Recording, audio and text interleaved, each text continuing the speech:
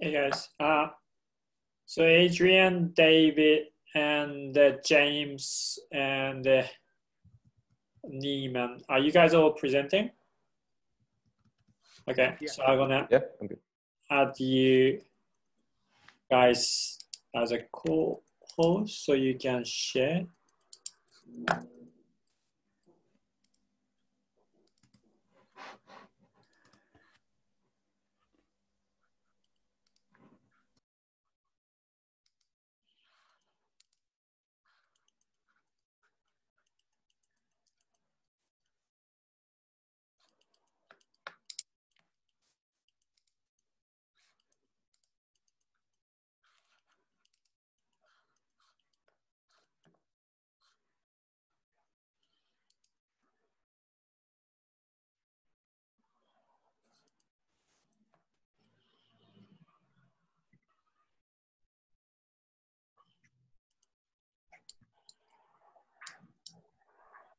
You got very long hair, Shane. Trying to be like you. Next time I see you, we can compare. Yeah. Well, like, is it like 2013 or something? 30 or another 5-10 years time? If you wait for the next crypto conference to cut your hair, you might wait a long time. Yeah. Hopefully, like Colombia, yeah, that happens. I hope stuff can happen before that, but like, yeah, I'm still hoping for Berlin Week 2021. 2021, yeah.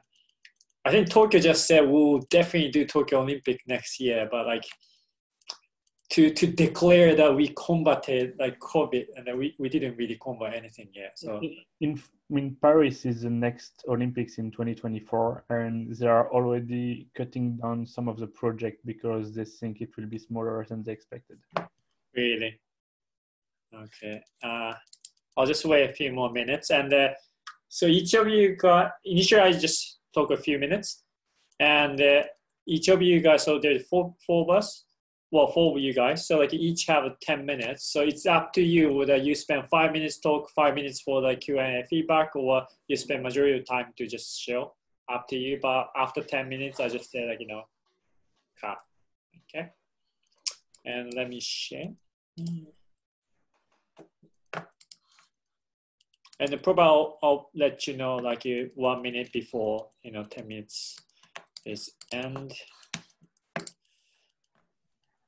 And okay, I'm not sharing, presenting.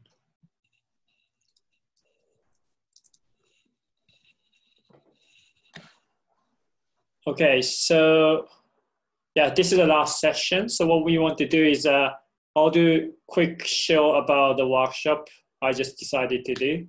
Then we'll do the full show and tell. Probably we'll go with this order. First ENSLogin, second DeFi 777, third Almonit, and fourth GeoENS. And so this is the last session. So I'm thinking about doing it for 1 hour.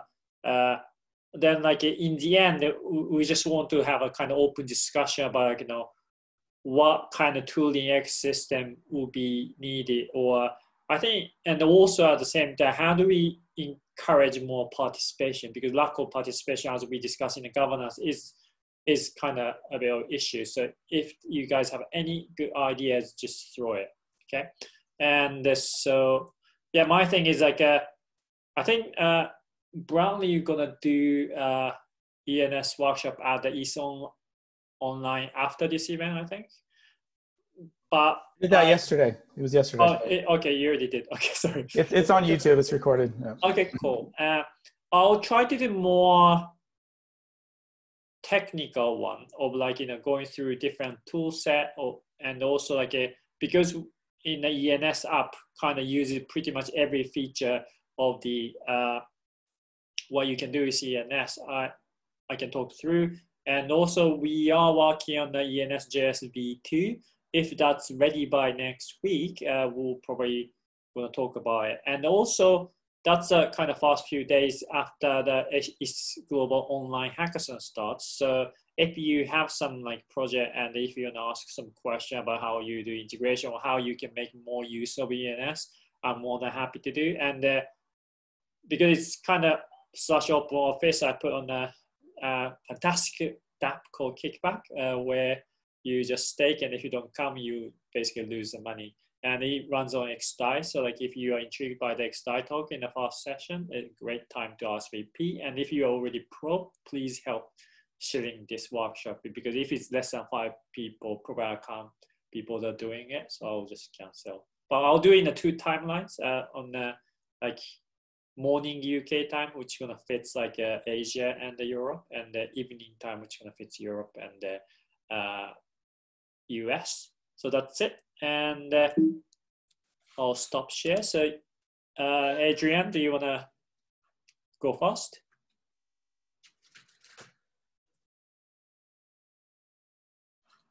I think I put as a co-host, so you should be able to share. Yeah.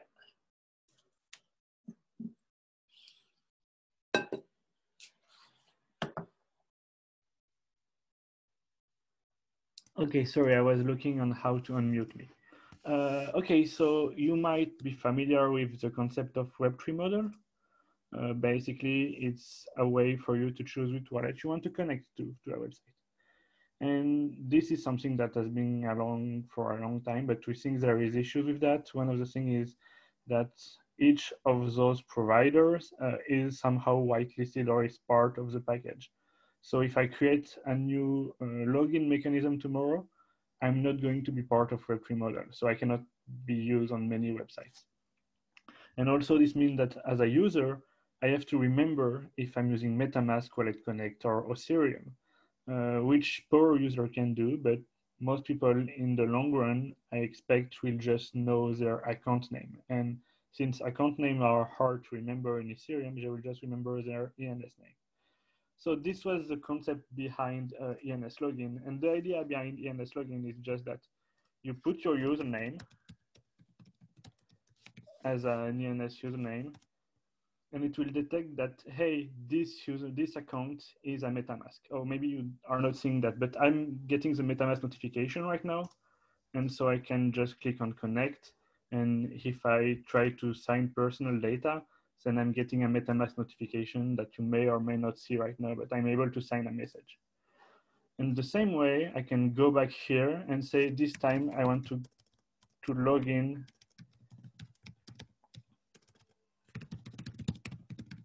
with my Portis wallet. And again, I just put an ENS name, but it automatically detects that this is a Portis wallet. And I'm getting the Portis model that you may or may not see right now. And I'm getting connected to my Portis account, and I can sign data using Portis. So how does this work? Basically, if you go to the app ENS domain, you can see that I've got this text record setup that is basically a link to a JavaScript file that contains the SDK of whatever I'm using. Here I'm using HTTPS because it's much faster, but technically I could also do that using IPFS. So there are mechanisms for me to just log in using data that comes from IPFS, which is more decentralized and more secure, but also a bit slower. This is IPFS, it's a bit slower. So there are mechanisms for this to work with resolution of the ENS name on one blockchain and connecting to another blockchain. So hypothetically, we could use that with resolution of the data, of the ENS data on a layer 2, while still connecting to mainnet or Goerli or everything. Also, what's interesting is that there are mechanisms so that each user doesn't have to register their own account. For example, if you are using like hadrian.argent.xyz, argent.xyz could just set up the module for Wallet Connect. And so you would be able to connect with Argent with a single setup in ENS, not one per user. So this is the idea. And in the long run, the idea is that it's entirely open, entirely decentralized, meaning that any website that uses this SDK, this login with ENS, login with Ethereum, is instantly compatible with all wallets, even those that do not already exist. And if you are a wallet provider, if you are like building Firefly, you could bring a module for Firefly, record it in the ENS, and any website out there, including let's say OpenSea or app.ens domain that uses this SDK, would be instantly compatible with your Firefly or your wallet because you just build a module to do so. And this eliminates all like censorship mechanism or selection mechanism that you have with mechanism like Web3 model where there is a limited number of wallets. So I think this was like something like 5-6 minutes. So if you have any questions.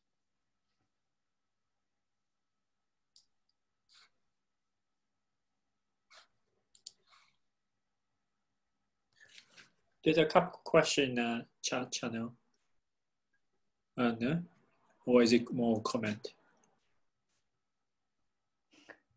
Yeah, so I mean, thanks, Rickmo, and I would love to see the Firefly work on that. One of the main issue with this concept right now, with this idea, is that basically there are two things we want to standardize, and basically it's the communication between the SDK and the modules, and then the modules will basically provide a JavaScript object that has to be compatible. I know there is an ERC for that, but some of the like injected Web3 objects from many providers behave in a different pattern.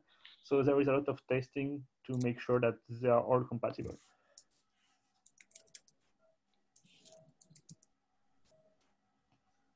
Yeah, and I think this is really great. I mean, we really like this. And Hadrian, you know, as we've talked about, and Makoto, and this we've talked about. So ENSLogin just closed down. And they were going to maybe be a early supporter of this. I mean, you know what I mean? I think other supporters were going to be Authereum, which is still going, and Argent, which is no longer giving people subdomains due to gas costs, and just gas costs around setting this up. I mean, this is sort of like a problem. So, Hadrian, just what are your thoughts about that? I mean, is this like just the wrong time? Is this maybe something for the future? I think it's still the right. I mean, the demo I showed you, basically in the SDK, there is a mechanism to cut down between having the resolution of the ENS domain being done on one network, because basically what you need to do is get an IPFS or an HTTPS handle from a decentralized source, but you could do that on Goerli or on mainnet. And then you instantiate the object to ask it to connect to a certain blockchain. And right now, for gas purposes, even when I want to connect with to mainnet, you do it using a resolution on Goerli because the setup on Goerli was less expensive. And depending on how ENS on layer 2 evolve, this could be a great use case where the resolution that is done to find a module can be done on layer 2, so in a very cheap way. And once we get the data through layer 2, as Vitalik discussed in the first session, then we can instantiate a wallet and use it to connect to basically any network that might be XDAI, mainnet, potentially another layer 2. So obviously, like the very initial design was not clearly compatible with the current gas cost, but this can very simply be tweaked to made compatible with any scaling solution, I guess, that doesn't completely destroy the nature of ENS.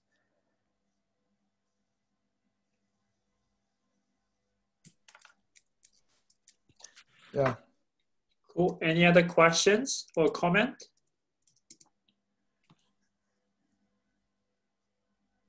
So I guess I'm just thinking, like, is it worth, well, maybe, well, anyway, actually, I think I will stop it there. We can move on to the next person. Yeah. If you want to discuss about this, just contact me on Twitter or anywhere else. I mean, the discussion can go on after this session.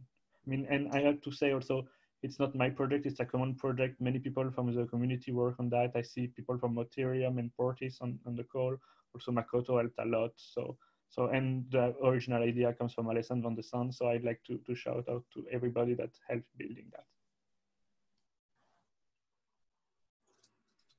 Cool. Thank you, Adrian. And I'll just show my face. Next up, I think it was David. Cool. you suggested you want to go for the DeFi 777. Do you want to present? Sure. Yeah. Let's see. You see my screen? Yep. Okay, cool. Hey, yeah, so I am David Myhall, and yeah, I'm just gonna do a really quick run through of one of the projects I'm working on, which is DeFi 777. I guess kind of the background of this, I started this during Hack Money back in the spring. Let's see what's on the next slide. Well, so what DeFi 777 is I guess kind of my goal is, my magic moment getting into Ethereum was like back in 2017 when I was trying to do some ICO. And I like, you know, the UX of ICOs was typically you just send some ETH to an address and you get some tokens back. And yeah, that was kind of a magic moment to me, this idea that like I was used to Bitcoin, like send some tokens to a funny looking address. But the idea of being able to send tokens to an address and it run some code was a really exciting thing. And we don't really like have that user experience with ERC20 tokens. And basically DeFi and pretty much all parts of Ethereum require using a dApp browser. So what I'm doing with DeFi 777 is we're using ERC 777 tokens, which if you're not familiar with those, it's like a superset of ERC20. It's like ERC20s with some fun features. Making all these wrapper, you know, a wrapper factory where you can wrap any ERC20 and a bunch of adapters. So you can send them to contracts or to these ENS names, and it'll execute an action like, you know, swapping on Uniswap or depositing in Aave or something. Here's kind of an example of this architecture. We've got kind of these wrapper tokens, which have a token on the inside. And so what the user would do is they would send it to an address like, here we have wbtc.uniswap777.eth. And that's the address of like a adapter contract. That adapter will unwrap this token, do some swapping, and send you back a wrapped token. And so the cool thing about this is, you know, I hope that this can open up DeFi and some of these really exciting things on Ethereum to more users, maybe users who aren't comfortable with MetaMask and like can set in their gas price and gas limit and stuff. You can see here, I've got an example of kind of how this would look in the Coinbase wallet, which, you know, kind of a basic non-dApp browser-y wallet. We've just got all these like wrapper tokens here. We've got DAI and ADAI and a set token and maker. What the user would do is they would send it to an ENS address. Here's some of the ones that are currently set up. So they can, you know, swap through Uniswap. They can get a set token or deposit in Aave. Yeah, and that's just kind of what it would look like, sent to that address and get something back. So that's kind of the high level overview, but I thought this was relevant because I think this is one of the only projects I know of that's trying to use like ENS as a UI. You know, the user doesn't have a visual UI. They just type in kind of an ENS name representing what they want to do.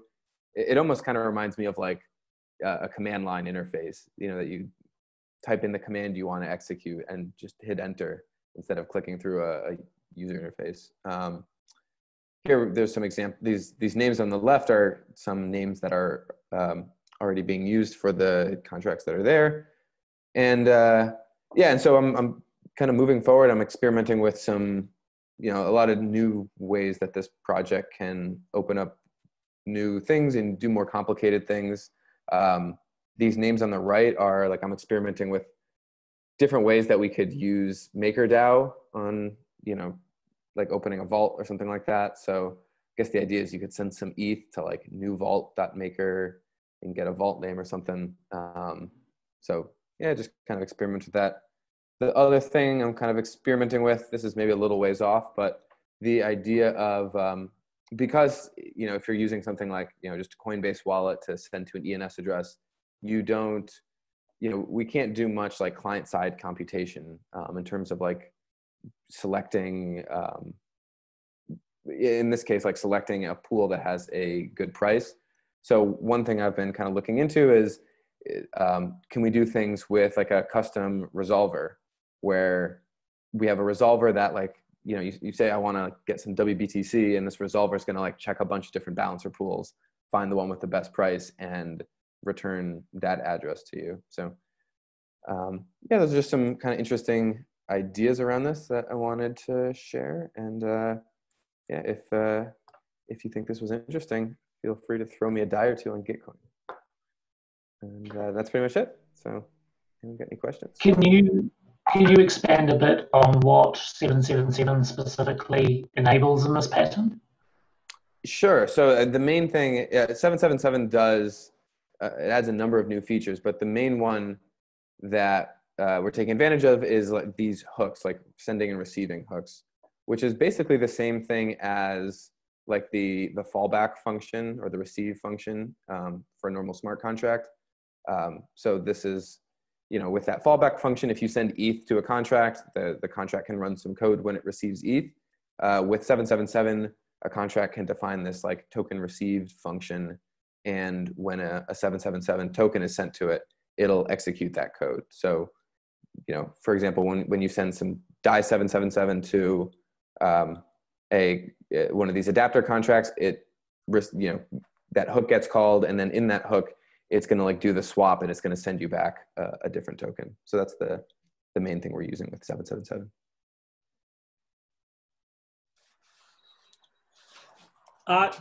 Just one comment / question. I think we had one project which did something similar, that using ENS name as a way to instantly exchange. It's not as extensive as yours, because yours can't do anything. And they ask us to put into the ENS website. One reason we are a bit worried is that the ENS name, if you actually have to put a lot of trust on that underlying ENS name, because they could do rug pull. And I wonder, do you have any ways to verify, or like, do you, like, you know, or freeze that, like, once it's set, like, you can't do anything?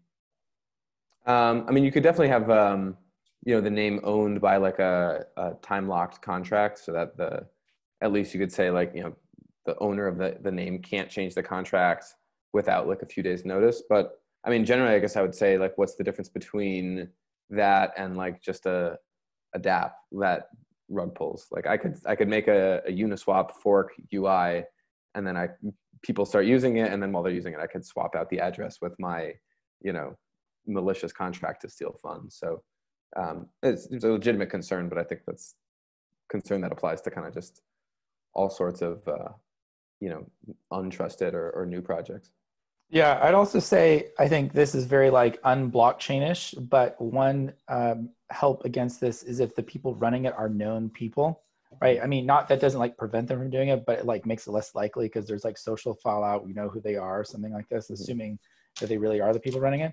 I think in the case of the other one, no offense to this other person, I'm sure you're a nice person, it was now.eth is the name he had, and he was doing subdomains. We just didn't really know who he was. It was like, do we trust this person or not? I have no idea. But you're right. I think the social protection, I think, is something. It would be nice if there were other protections also, like technical protections in place as well. Mm-hmm. Yeah, so I think that's a good point, that we didn't know who they are. But if you can encourage Uniswaps to add that as an extra, you know, Uniswap already have their normal website. They already have the IPFS version using ENS. So if you could encourage Uniswap to issue these subdomain under uniswap.eth, probably that could get away with the trust issue. Yeah, and that should be really cool now that, like, you know, Uniswap has their token and stuff. Like, obviously right now I own all these domains, but it'd be cool to like pass off ownership to like Uniswap governance or something, so they could choose. Because obviously there is like a kind of some manual selection of like which name gets associated with which address. So yeah, that's a good idea. Any other question, comment? Okay, thank you, David. Thanks, guys. Yeah, and I can't remember who was the third speaker. Let me check my slide. Almonit. All right, so that's me. Yeah, okay, go for it. Good. Hi, everybody. I'm Eyal. Neyman is a nickname. and I'm from Almonit. Like everyone in this session, we don't develop ENS, but we really use ENS. And I think that basically what we do is we try to create like alternative web built around ENS. So we call it decentralized websites. It's stuff that connect ENS and some decentralized storage like IPFS or Swarm. We also have something that we did with Skynet, which is decentralized storage based on SIA and stuff like that. What we do is not creating websites. I mean, we also create websites, but what we do is really like kind of build of infrastructure of products and services and all kind of tools with people who wants to use this new decentralized webs built around DNS could use it, or people who wants to build it would have stuff that they can do to build it. Now, we have 3 projects like this so far, but actually no. Let me do it in order and first tell you about the project itself, Almonit, and then I'll say about like the products that we have so far. So Almonit began like 1.5 years ago as a side project of a few friends. And now 1.5 years later, it's still a hobby project in the sense that we do it in our free time and we don't get paid for it, but we hope it's like gonna change soon. So we are trying now to secure some funds or grants or something to develop it properly. The first thing that we did, actually maybe for this I can share my screen. Let's see, oh damn it, I have like a super strange operation system and sharing my screen is not so easy. Okay, I hope it would work out. Yeah, it's fine. So the first thing that we did is just a browser extension. Where we started with that, I mean, nowadays you have ETH.link, you have unstable domains extension, MetaMask is doing all right with their extension. When we started, like MetaMask was the only one who you could use to do that, and they were not doing so great at the time. So we just released our own extension. This is the installation page. As you see, it's a bit silly. Silliness is my part of the project. The rest of the guys are a bit more serious. And once you install it, you can choose if you want to see the websites or know more about the websites. The website is how we call decentralized websites, because if you give a talk and you say decentralized websites 20 times, you basically break your tongue. The extension is supposed to be like super decentralized, like it's supposed to be easy for regular users. Like if you're just a regular users and you want to use it, then you can go and install it and you don't have to think about anything. But if you're a power user, you can do your local stuff. You can basically every session it chooses a random IPFS gateway for decentralization, but you can also force a gateway. You can have your own IPFS node. If you're a developer, you can actually use testnet. This is right now the version that we are going to release next week, so the testnet support will be next week. But you can use a testnet if you're a developer, and then you can go to, we have in Robston a website. I know that ENS uses .test endings for the testnet, but .test is actually like existing TLD, so we couldn't use it in the extension, so we had to do TETH. And then if everything works, because of course it doesn't work. So I probably chose the wrong testnet. The main thing that so this began as like a really side fun project, and then when we did it, we were actually wondering like how many decentralized websites already exist. So something seems to be wrong with my internet, I guess. Oh no, not with my internet, with me typing while talking. So we were wondering how many websites actually exist, and then we did a short research, crawling for Ethereum blockchain and ENS contract, and we found like we made a list of all the websites. We put it in the ENS forum, and then Brantley suggested that we would make a kind of a Yahoo-style directory for the websites, because there were like about 15 at the time. Not like a directory would be fine. We did that, and we started to like regularly updating it. Like we had some tools to call ENS and Ethereum blockchain all the time, see what is being updated. With the time, the amount of websites like kind of grew, and this directory was not enough. So this is partially of what we have so far. And then we had the idea, this was the beginning of this year, just before the Corona, we released this decentralized search engine. So it's completely client-side. It works very well, I hope. Let's see. Yeah, so It makes searches. If you just want to still scroll like a directory, you also have the discover thing here. We did it like in, I said, January, and then February, we continued to improve some things, and now we continually all the time maintain it. We used to do twice a week to update the list of decentralized websites. We do it like once in a week or once or 2 weeks because it became really expensive. And we have to choose like special time of the days where the price is a bit more reasonable. So that's about gas price, which I think everyone who is doing that stuff with ENS or Ethereum suffer from. And when Corona began, I think when Corona began was kind of a turning point for us, because then we also decided that it's about time to take this hobby project, and this hobby project grew into taking more and more of our time. And we decided to take it, I think that now I can stop sharing because the last product is not published yet. So now you can see my pretty face. We decided to take this project and start to make it like something that we can actually, make a living off and do it in full-time job. So this is where the third project came into play, because what we noticed with the search engine is that you don't have enough decentralized website. I mean, to really start working on scaling the search engine and improving it. And we wanted to make a tool that people can kind of create more and more of their decentralized websites. And when I make a tool, not tool for developers, but more like, Medium or WordPress or even Facebook that lets nowadays, create businesses their own page. So we came up with the idea to make a self-governing platform for publications. So it's kind of a self-governing medium.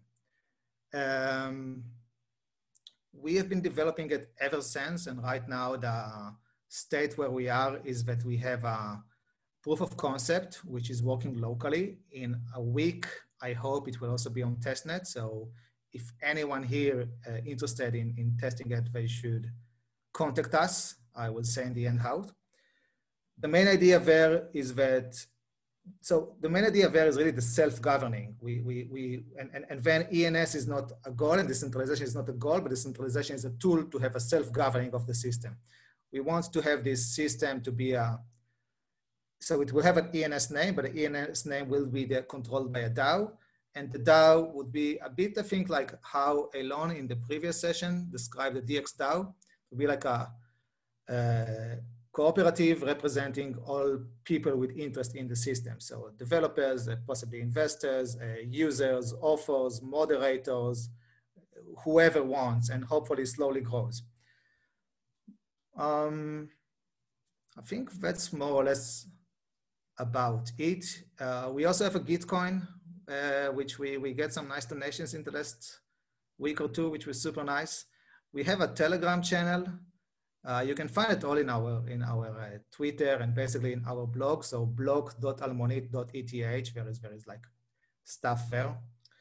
We also have I'm a huge fan of Matrix, and I was like dragging the whole group to use Matrix. So we have a Matrix group, which is obviously a bit less crowded than the Telegram one, but but if you're like Matrix fans like me, you're welcome to join there. Again, go to our blog and you will see how. And I think that's it. Thank you. Yeah, I was going to say I love Almonit, and it's maybe the project that related to ENS I promote the most. Insofar as almost in every presentation, I recommend people go to almonit.eth or almonit.eth.link to see the growth of decentralized web. I think it's great. Yeah, we noticed that, and we really appreciate it, I have to say. So it's great. Yeah. How much are you spending on the gas cost to be indexed every week? I mean, it depends. So now I try to do it in hours when it's $1.50. I think there were like at least one time, I think it was like $5. So it's not so much, but we already pay for like server cost, and it said it's all right now of our own dime. So we're trying to minimize costs. We really, we came to the layer 2 session because for us it will be, for Almonit right now, it's not so bad, but if you want to have a really self-governing publication system, then those prices to publish and edit and correct a typo in an article, it's a bit of a bump, it's a problem. But I realize also that layer 2 is not going to come in the next few months. So, that's what we got, and with this, we have to make work. Okay, thank you very much. And last not least, James. Hello, everyone. I'm gonna share my screen.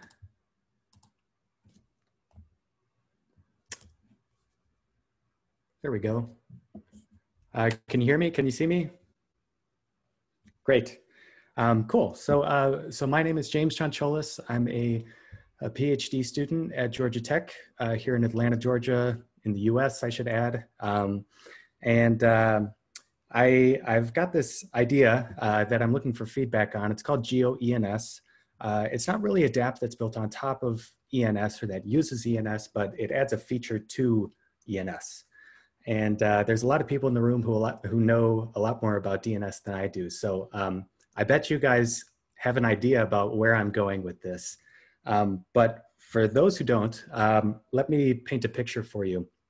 So say that you're hosting static web content in IPFS, you're using ENS, and you've gotten really popular now, and now you want to translate your website into 2 different languages, and or multiple languages, and you want your users to get pointed to the right IPFS content hash based on their geography. So as far as I know, you cannot solve this problem with ENS. The internet's a big place, so I could be wrong, but from what I've looked up, this seems to be true. Now, how do people solve this problem in DNS? It's called GeoDNS, or more technically, Geographic Split Horizon, and it allows you to do just this. So you get different DNS sets of resource records based on the IP address where the client is coming from. Either it's the IP address of the recursive resolver or the IP address of the client subnet that gets passed through the resolver. That's ECS. But they've worked out this problem. Now, let's say hypothetically, we brought this power to ENS, called it GeoENS. Well, what could you do? Let's say you're storing DNS resource records in ENS, as Jim McDonald would have you do. You can do everything that GeoENS does then. You can do proximity-based load balancing. You can direct your users to different servers. Now, let's say you're storing IPFS content hashes in ENS. This is my first example. You can now translate your web page based on where your users are coming from. And then lastly, which is probably the most interesting to ENS because it's specific to Ethereum, but if you're storing Ethereum addresses in ENS, you can now tie geography to Ethereum addresses. So say, for example, I have a brick and mortar store and I have multiple locations, and each location of my brick and mortar store has a different wallet associated with it, and I use Ethereum for my payment processing. With GeoENS, now users can make a single domain name, an ENS name lookup, and get the specific wallet address of the store that they're standing next to. So this might be useful if, say, for example, the store is franchised or something. You know, the same people don't own the same brick and mortar store, but they share the same name. These are just some ideas that I'm trying to give you. We did this, I did this, and I'm just gonna really quickly kind of give you a flavor of how it works. This is a really short presentation, so I'm not gonna dive into things. But at the highest level, we use geohashes to associate locations with each resource record. A geohash is just interleaved bits of longitude and latitude, and the longer the geohash is, the more bits you have, the more precise you are. So we store the resource records in the smart contract in this kind of esoteric data structure. It's called a quad tree. It's a trie.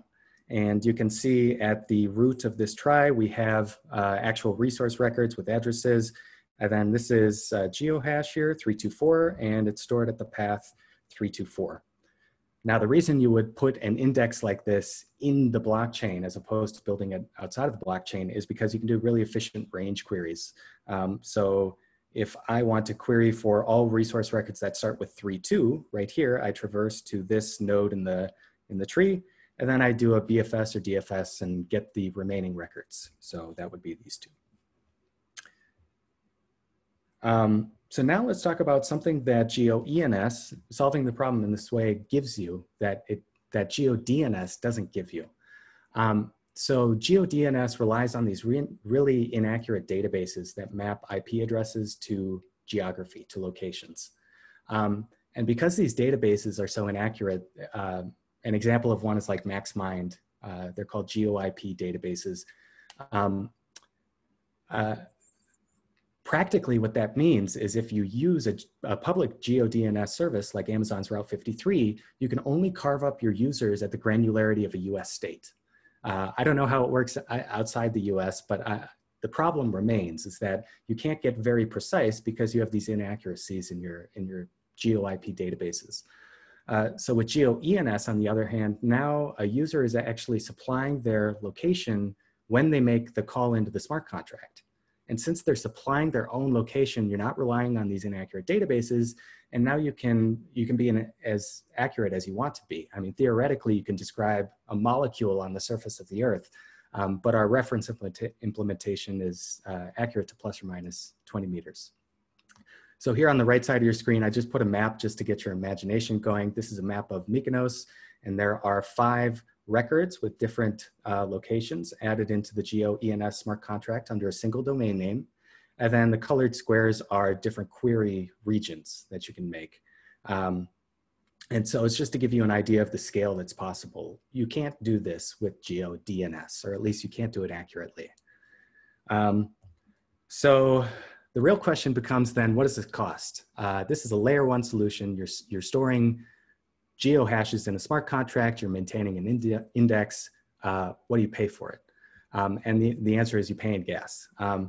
So we ran this experiment where we added a resource record to a single domain name for every cell tower in the US.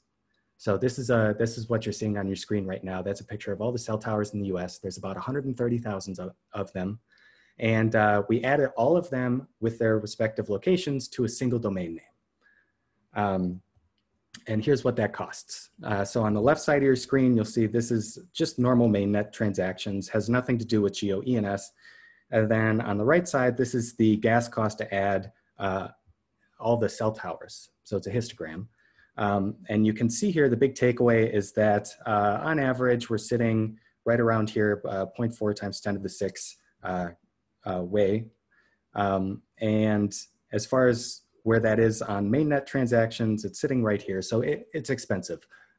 It's not cheap to do this and to maintain this index, but the takeaway here is that it's not really prohibitively expensive. At least I guess that depends on your definition, but it is possible. One thing I want to note here is that the transaction costs have this bell-shaped curve. It's not a constant gas cost, because you're actually allocating, like depending on how close geographically the 2 records you want to allocate are, you're allocating less nodes in the quad tree, right? So you're amortizing the cost of maintaining the index over multiple adds.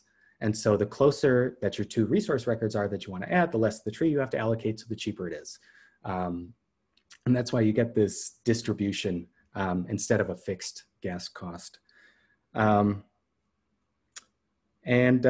so that's all I got for you today. I tried to be brief and quick since I'm at the end here. If you want to learn more about me, here's my website.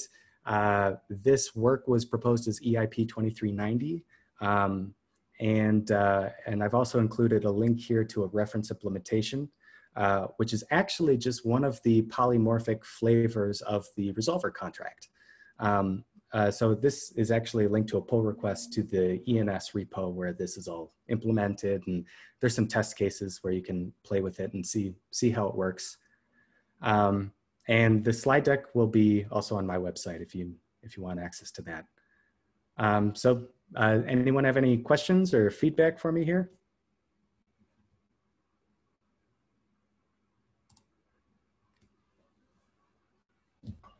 Looks like you have one in the chat.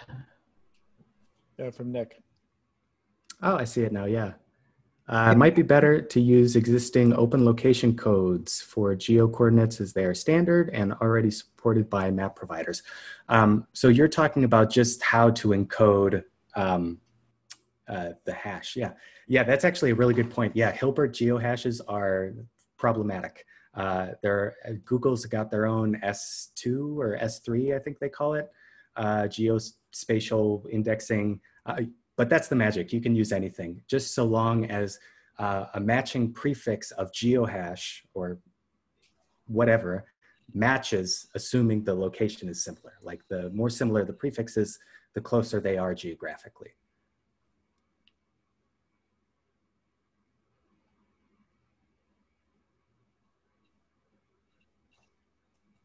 Any other questions? Yeah, question. So James, really interesting presentation. We'll have to think more about this. In previous presentations I've given to different groups, people have brought up this exact problem that you're talking about. Like, well, how does ENS deal with this, particularly given the way that you can be going from your local node or something like this, right? It's not like, oh, you have an IP address that's linked to a geographic location and the DNS servers can automatically do it, right? Somebody had this idea, and just how does this compare to yours? If we could, maybe for a content record, just have like an extra bit of data that just, we can code this as this is for people in France. And then you can, I don't know, somehow have your client will just look up, always get me the thing that's coded for France or something like this. That's a good point. Yeah, if it's just a bit, I'm not sure how precise that you can get, right? Like having an arbitrary number of bits of precision can be valuable if you're actually trying to do something that requires that. So I think this solution ends up being a little bit more flexible.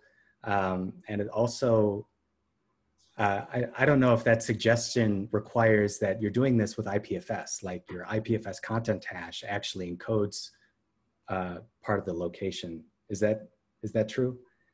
Well, yeah, I mean, I was thinking like, rather than just having one, I could have as many as I want with an added bit of data of like, this is for people with this, like of this language and there's some standard thing. So like what I'm talking about would be far less granular than what you're talking about. You're talking about things that could be extremely granular.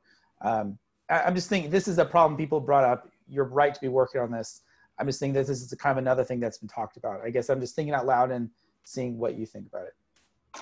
Yeah, well, it depends where that bit is, right? If that bit is in the IPFS content hash, if you build it into the, I think IPFS uses Kademlia DHT.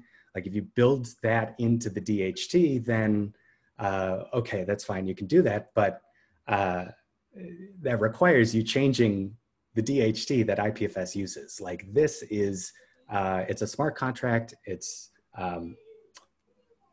I think it actually I did have to modify the top level resolver contract just to add GeoENS as another like, you know, polymorphic child class or whatever. But as far as changing how IPFS resolves content, like this is a very minimal change to that.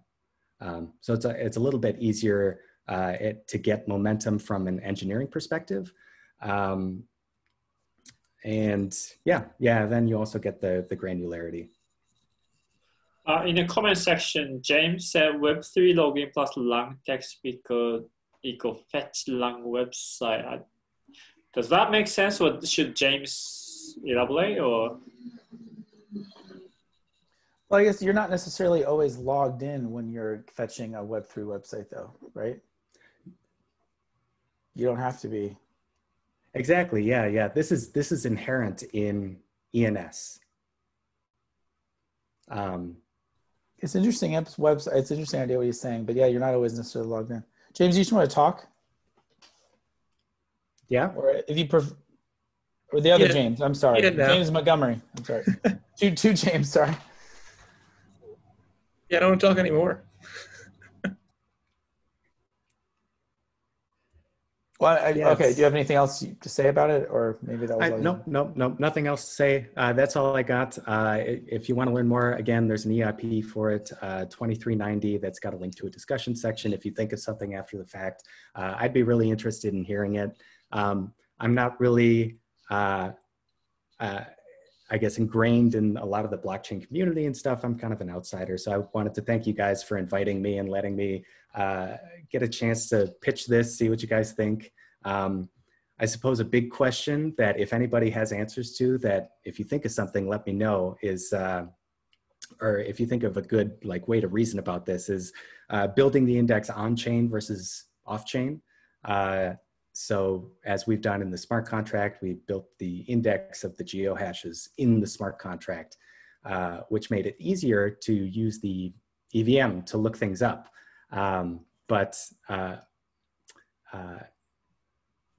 It's expensive to maintain that data structure on chain. And so if this were going to be actually used and deployed and become part of ENS, that would be something to look at as how can you not only manage the data structure the most efficient way you possibly can, but is there a way to pull it out and not require a whole new set of software that manages the index off chain.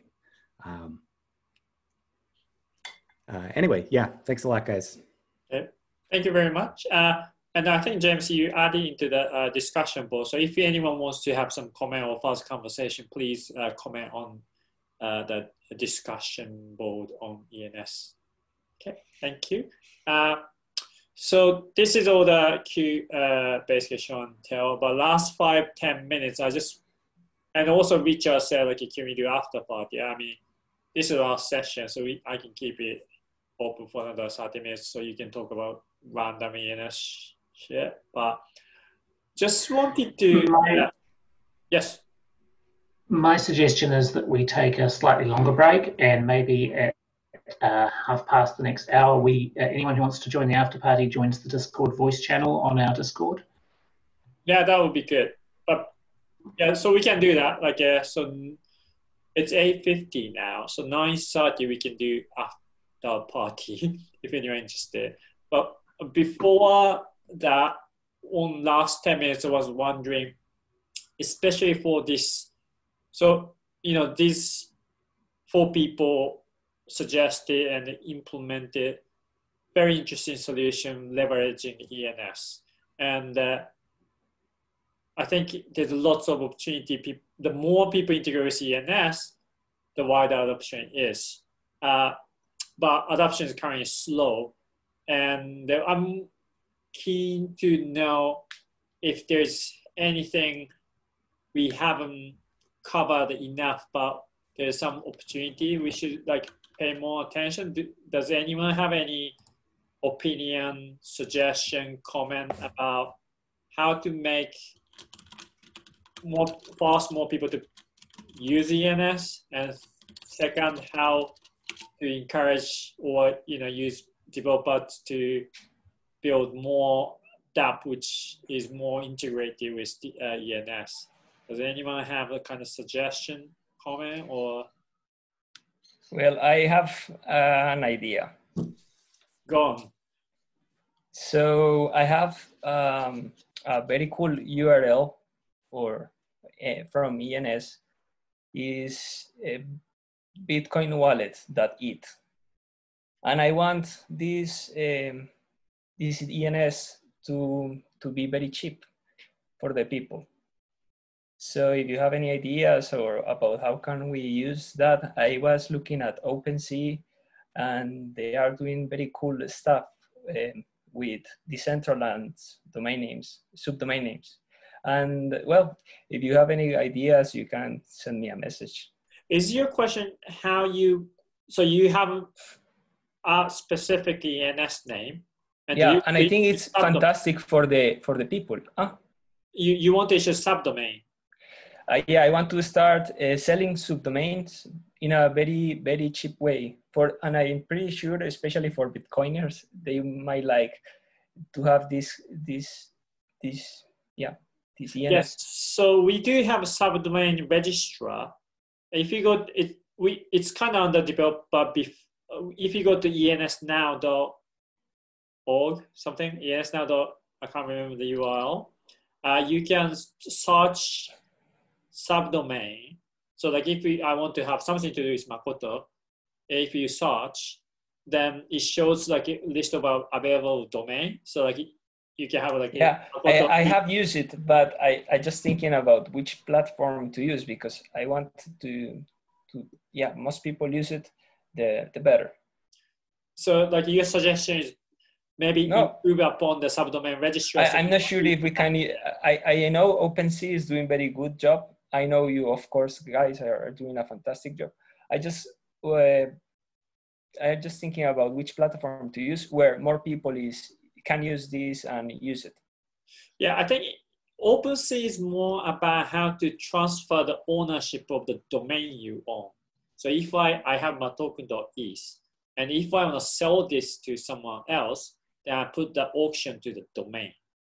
If you want to sell the subdomain of yours, I don't think OpenSea. No, absolutely, you are right, and I was observing that, but nowadays Decentraland did a development, and I don't know how can they do that they can start selling subdomains, because when I try to offer a subdomain on OpenSea, it's not working. Yeah, so there's a ways to turn your domain, subdomain as a ENS, non-fungible token.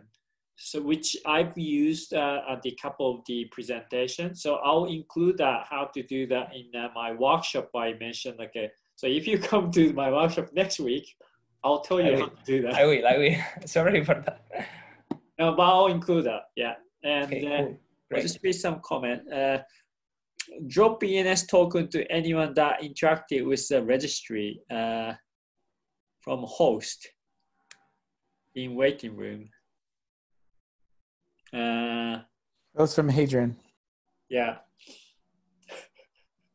Basically, you just want token. I think there's last week someone asked like, why don't ENS issue tokens and this stuff.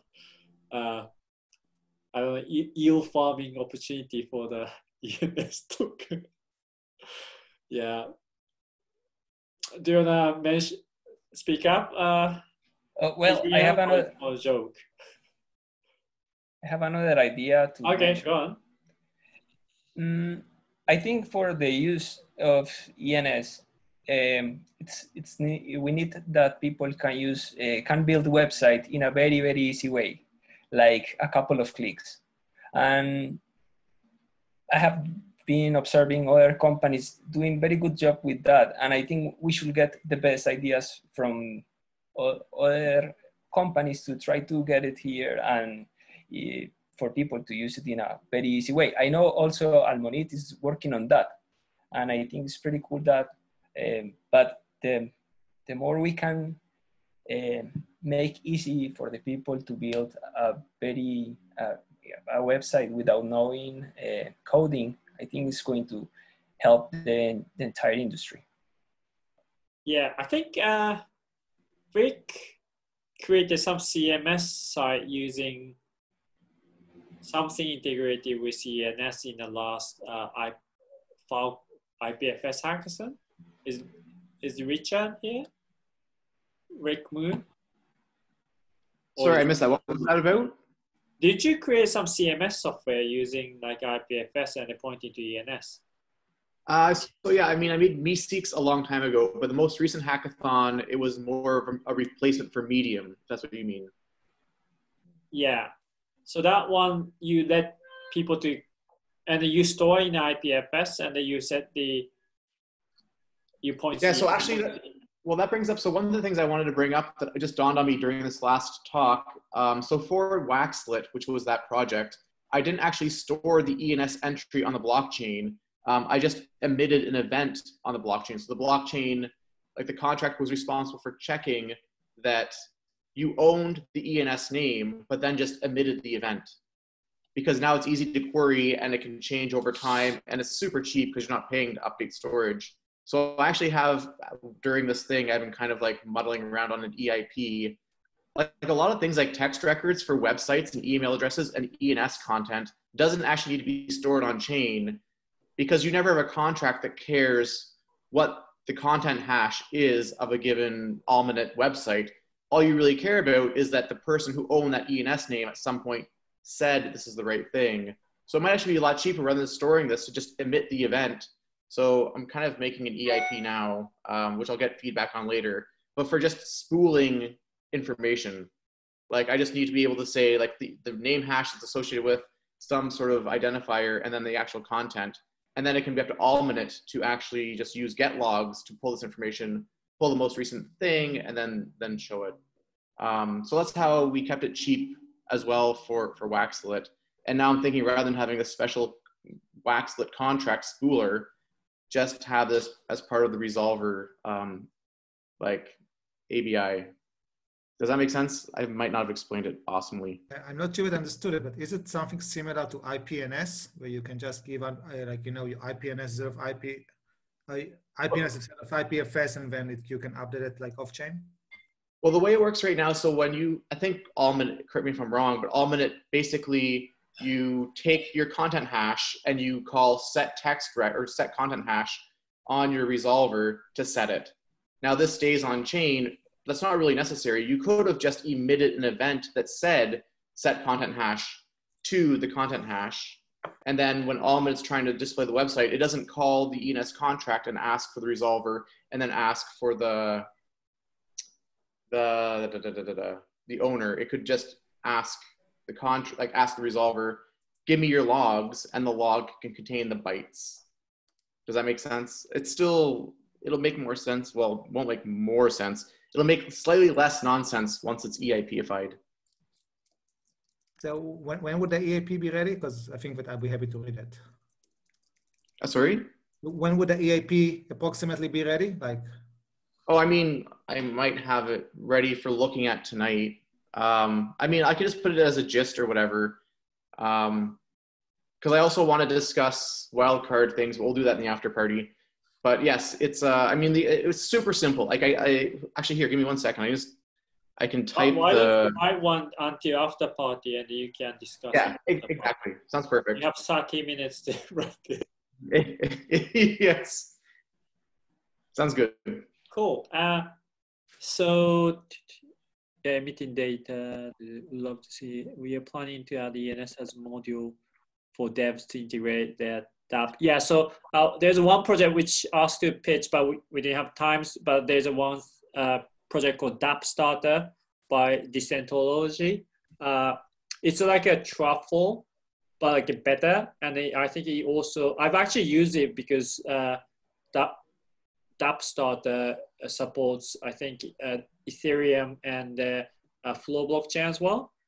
And it's kind of interesting project. So if you're, looking for new tools prior to ETH Online, you might want to check that tool as well. And I think this is it for now. So like as Nick suggested, in 30 minutes, if you want to just, tag along and talk with people, just join the Discord channel of the ENS, which I think Nick already shared. And also there's a link from ens.domain. So I'll see you guys in 30 minutes. But thank you so much for coming out. Like it was great that everybody joined. So thank you. Thanks, everyone. Thank you. Thank you. Oh, actually, Makoto. Yes. How do we get to that thing you're talking about? I didn't see a voice channel in the Discord. Oh, really? I had to make one. Okay. Yeah. I saw it comes up. There's a voice channel general. I think we can just. I mean, this is what I see when I look at this. Like, is it one of them?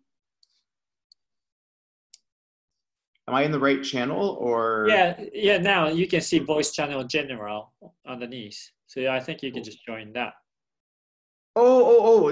Okay. I was looking for the words voice channel - general. I see. Got you. I understand now. Yeah, because I think each Discord has voice channel by default. Right. So I haven't used Discord enough to. Yeah, I'm gonna take a shower and all this stuff. Sounds good. Thank you guys. Yeah, good morning, good afternoon, good evening, good night, depending on where you are. See ya. Yeah. Bye.